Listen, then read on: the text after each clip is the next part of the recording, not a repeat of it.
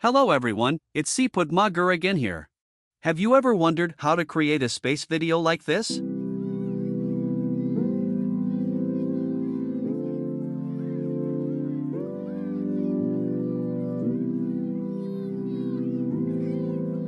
I created this video from these two images in OpenShot, simply by adding zoom, spin and shear effects to them, which I'll be showing you in this tutorial. Alright, let's get started. First, I'm gonna set the project profile to standard HD of 720p and 24 frames per second. And then I'm gonna add the two images and the sound file to the OpenShot project files. After that, as usual, to make positioning the playhead easier, I'm gonna zoom in the timeline by shortening the timeline zoom slider until each second marking on the timeline ruler appears. Now I'm gonna add the FAR NGC 1566 Galaxy image to the timeline on track 1 and set its duration to 5 seconds. As you can see on the video preview, the image's aspect ratio does not match that of the video and causes blank spaces to appear on both sides of the screen. To fix this problem, we'll need to zoom in the image until it covers the whole area of the screen. So I click the previous key point button to put the playhead at the beginning of the clip, and then on the clip properties panel, I'll change both the scale X and Y values to 2. Now the image is displayed in full screen. The first effect that we're gonna add is the zoom and spin effect to create an illusion of moving towards the distant galaxy. To do that, click the next key point button to put the playhead at the end of the clip. And then on clip properties panel, change both the scale X and Y values to 4, or whatever zoom factor you prefer.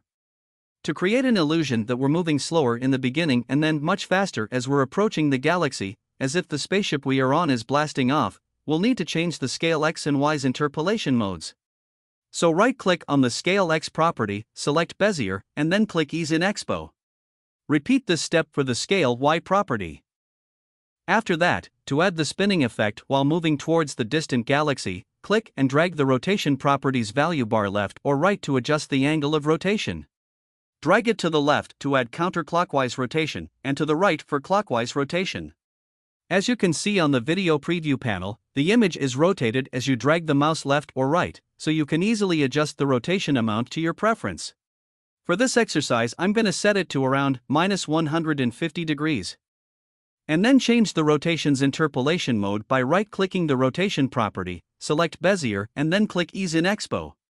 Alright, now let's see the resulting video with all those settings we just set. Click the previous key point button and then click the play button on the video preview panel. If you are not very happy with the resulting effects yet, you can play around with the zoom factor, the rotation angle and the interpolation modes of the three properties we set earlier. The next step is add the second image to the timeline and set its clip duration to 8 seconds. Again, as in the case of the first image, due to its aspect ratio, we'll also need to change the image initial zoom factor to 2 to have it displayed in full screen. So click the previous key point button to put the playhead at the beginning of the clip. Then change the scale X and Y values to 2. For this second clip, we'll create the illusion that we're moving slower and slower as we get closer to the galaxy, and at constant speed as we maneuver to get the bird's-eye view of it. To do that, we're gonna split the zoom in animation into 2 parts, each will last for 4 seconds or half of the clip duration. For the first part, we'll zoom in from a zoom factor of 2 at the beginning of the clip that we have set just now, to a zoom factor of 3 in the middle of the clip. So make sure the second clip is being selected and then put the playhead at the 9-second mark of the timeline ruler. Then change the scale X and Y values to 3 and set their interpolation modes to ease out to create a decelerating effect I mentioned just now. Now for the second part, we'll put the playhead at the end of the clip, and then change the scale X and Y values to 3.2 and leave the interpolation modes linear for a constant speed motion effect. To create an illusion that the spaceship is maneuvering to get the bird's-eye view of the galaxy, we'll add spinning and shearing effects to the second clip and animate them throughout the entire clip. This means that the first frame of the clip will become the start key frame of these animations, while the last frame will become the end key frame. For the start key frame, we don't need to configure anything. We only need to configure the end keyframe's properties. So make sure the second clip is being selected, and the playhead is at the last frame of the clip. Then go to the clip's rotation property column and change its value by clicking and dragging its property value bar left or right. For this example, I'm going to set the rotation angle to around -25 degrees between the beginning and the end of the clip. Repeat this step on Shear X property.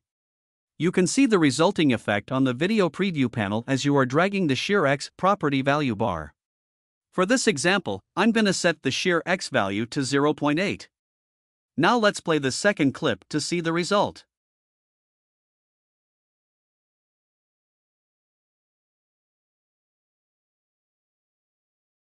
Alright, I think I'm quite happy with that.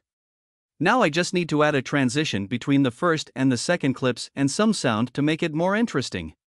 To add a transition between the first and the second clips, simply drag the second clip over the first one and make them overlap for the desired length of the transition. For this example, I'm going to make the transition length 1 second. So first I'll just move the playhead to the 4-second mark on the timeline ruler, which is 1 second away from the end of the first clip. Then I'll click and drag the second clip over until it snaps onto the playhead. After that, click the transition to open its properties. Now go to the Transition Properties panel and look for the source property. Right-click on it, then select Transition, select 0, and then click Circle into Out. Click the play button on the preview panel to see how the transition looks like. Finally, I'll add some sound to this video by dragging the audio file to the Timelines track 2. Now as you can see here on the video preview, the audio clip somehow hides the video clips below it on track 1. Based on my experience on using the earlier version of OpenShot, this should not happen.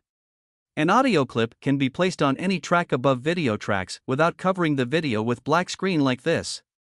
I started getting this problem since I updated my OpenShot to version 3. To fix this problem, we either move the audio to the track below the videos, or set the audio clip's alpha property value to 0.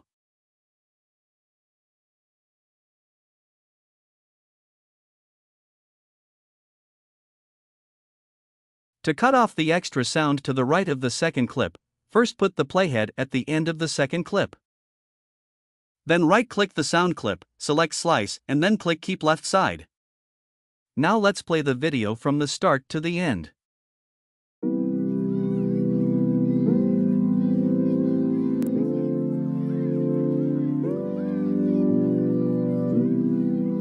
Alright, so that's how we can create a video from images by adding zoom, spinning, and shearing effects.